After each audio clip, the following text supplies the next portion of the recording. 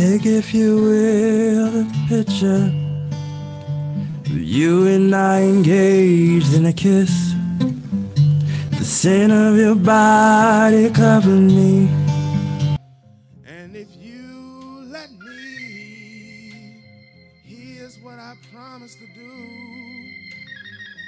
I'll take care of you, and you don't ever have to worry, and you don't ever have to cry.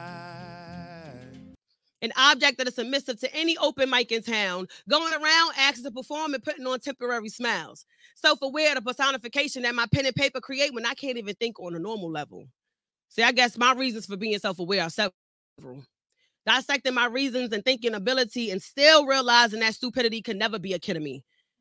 See, being self-aware involves my own actions, like how I can continue my skillful hustle.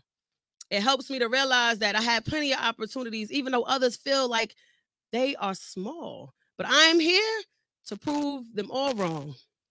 We went from nothing to something. Everyone something to someone. Want a role model, become one. It's not a whole lot where I come from.